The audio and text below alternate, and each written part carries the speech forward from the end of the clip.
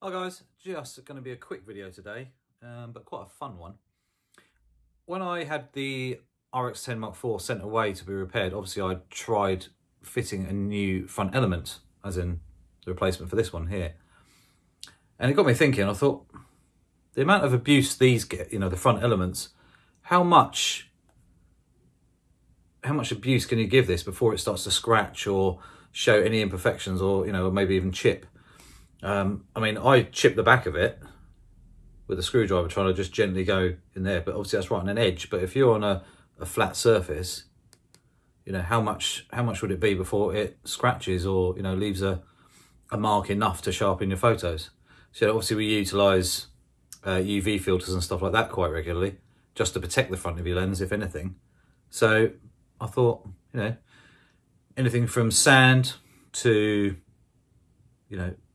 some money in your bag, could that be rubbing around, bouncing around, to try and scratch it with a screwdriver, anything like that, see how much abuse this can really take.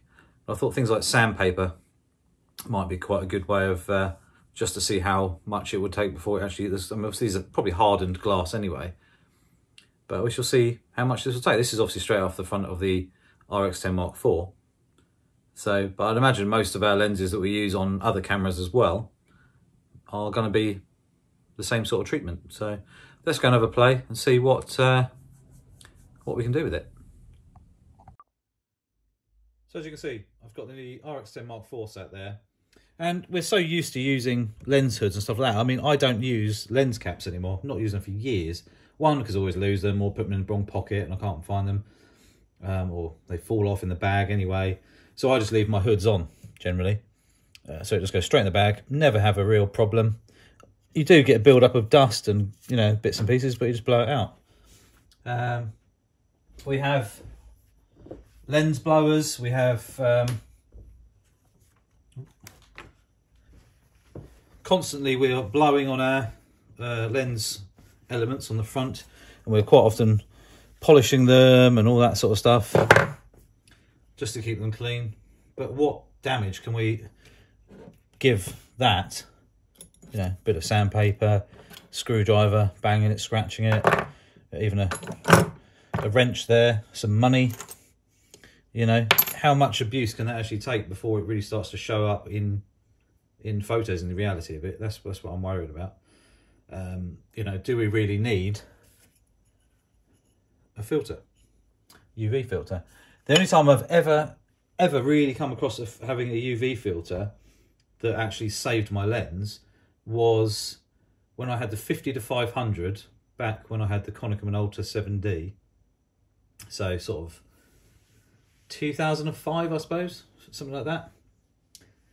And I was down on the beach and a seagull dropped a stone from above, and it bounced in to my lens hood and smashed the front, smashed the glass on the filter.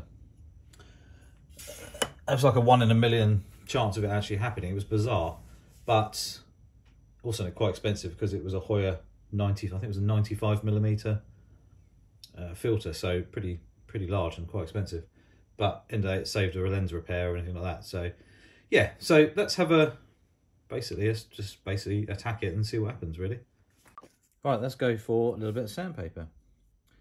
So as we can see here, we'll go for one corner. It has scratched it. You can see some marks there. I can definitely... So don't use sandpaper on your lens. Let's see if it will actually buff away, or if it is actually a scratch. They are hairline scratches.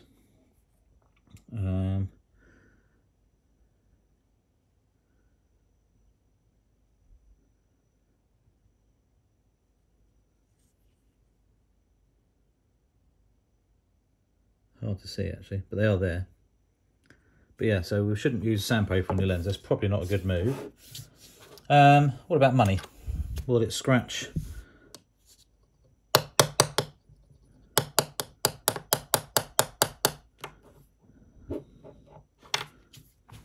Sandpaper's a no. but no damage at all from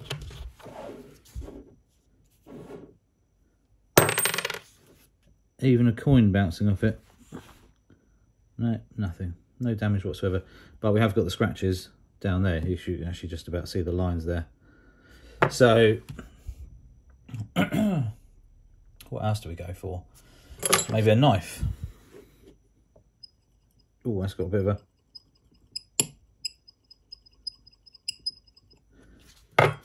How was that? Not a mark on it. Not a mark. How about if we... So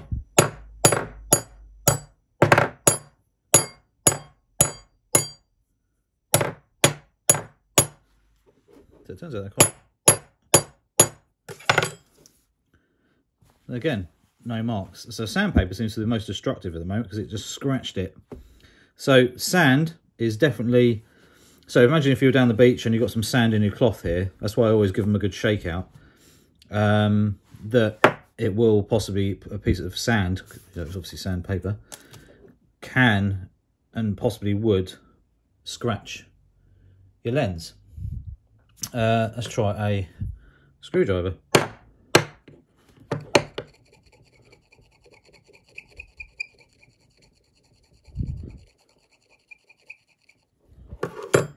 That's not done anything to it, which is crazy. So sandpaper is definitely not a good move. Definitely not a good move. What else have we got? I mean, what else in the real world would possibly cause a problem? I mean, another screwdriver. Oops. I mean, that was full on hit. That's not done anything to it at all. Nothing. What about if we got an old rusty screwdriver? That might.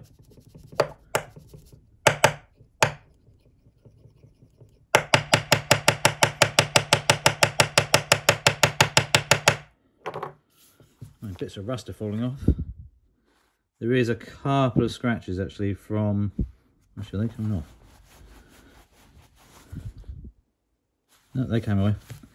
So the scrapes thing.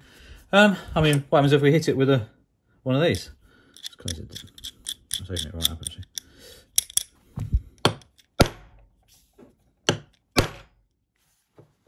I mean, that has damaged it.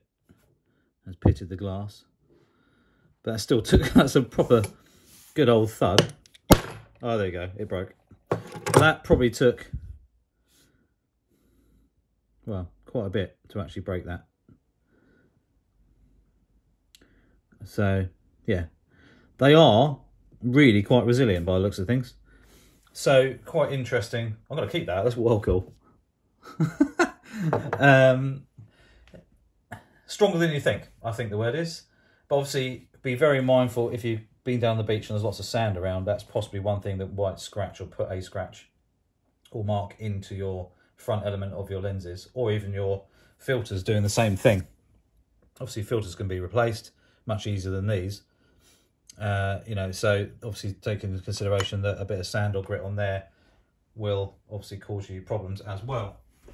So obviously, really handy tool is a blower. So, you know, blowing your lens element off first before you start to clean it is obviously a good way to stop it getting damaged. But I just thought it'd be a bit of fun. This element here obviously cost me 80 quid. So if we could have £80 worth of views, that'd be amazing to get the money back on it. Yeah, so obviously utilising my RX10, I have got a filter for it, but at the moment in time I'm going to do some sharpness tests to see if that filter actually causes any issues. Some people say filters do soften your image, but it'll be interesting to see some side-by-side images, so there'll be another video coming soon. Anyway, don't forget to click the subscribe button, little notification bell as well, and yeah, be careful with your camera, don't rake it like I have. And obviously, just be careful when you're polishing the front of your lens, because that might happen. All right, I'll see you soon.